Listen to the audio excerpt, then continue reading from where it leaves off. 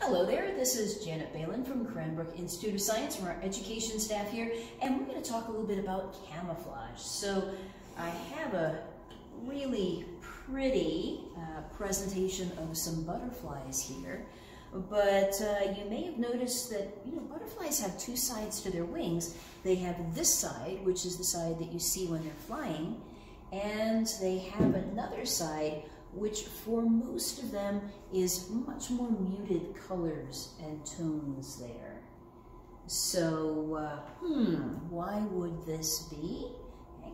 So, butterflies, like I said, have two sides to their wings. When they are resting, they take their wings and they close them behind them like that.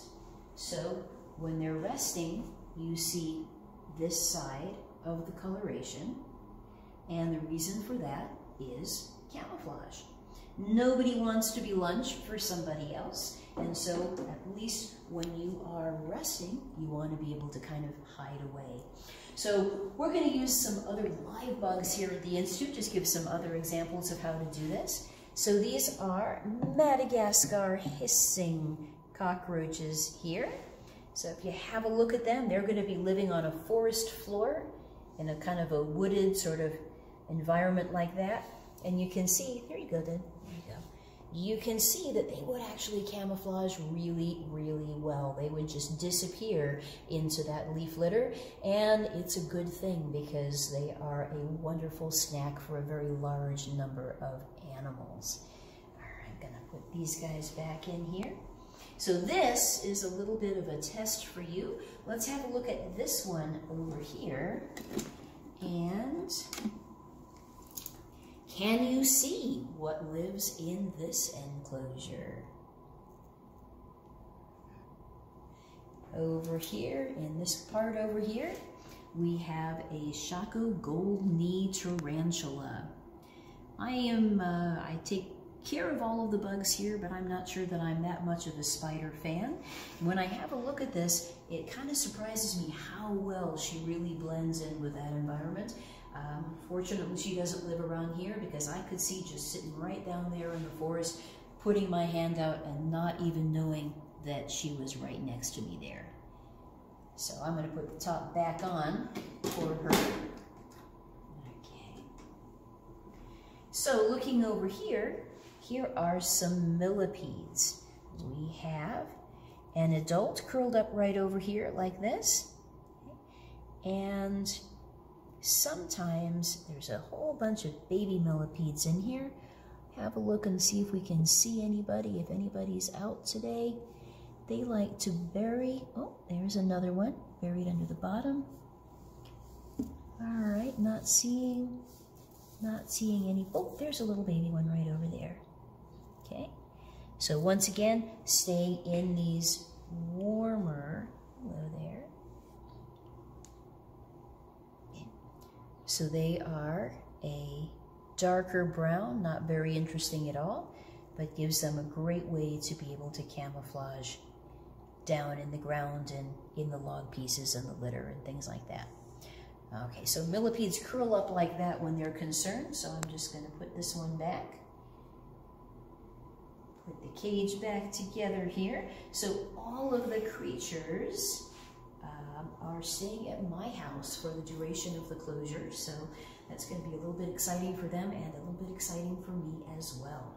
Moving along over here, so we have, okay, this is an Asian forest scorpion we can see right over here. Okay, okay. I'm not going to disturb you any more than that. So again, a forest kind of environment. You've got a blackish, brownish kind of scorpion there. Going to camouflage really well. Okay. And if we have a look here, can we come see for this one? This is a desert hairy scorpion. So this is the largest scorpion that we have in the U.S. So we can see a totally different kind of habitat here. Do we also see a different color for camouflaging? So that's kind of interesting. Something else that's interesting is that all scorpions have something in their exoskeleton that causes them to fluoresce under a black light. So I'm taking just a regular blacklight flashlight here, and if I hold this over this guy right here, you see he turns a really cool color. And if I take the same flashlight and I hold it over this one, okay, also fluorescing, but I think of this one as being a bit more like a kind of a snot green than a really other kind of color like that. So, all right. Some animals camouflage using their body shape. So here, for example, we have a look at this one, a mounted insect here. Quite often insects have wings that they can fold away so that they're absolutely invisible.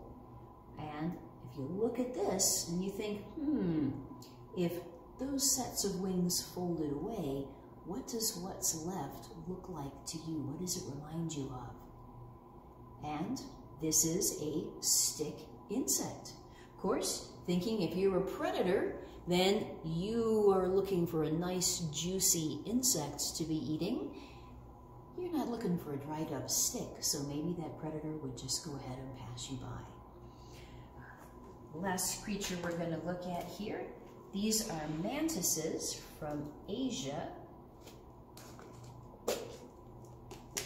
Again, always fun with live creatures who may or may not want to cooperate with you. Come on.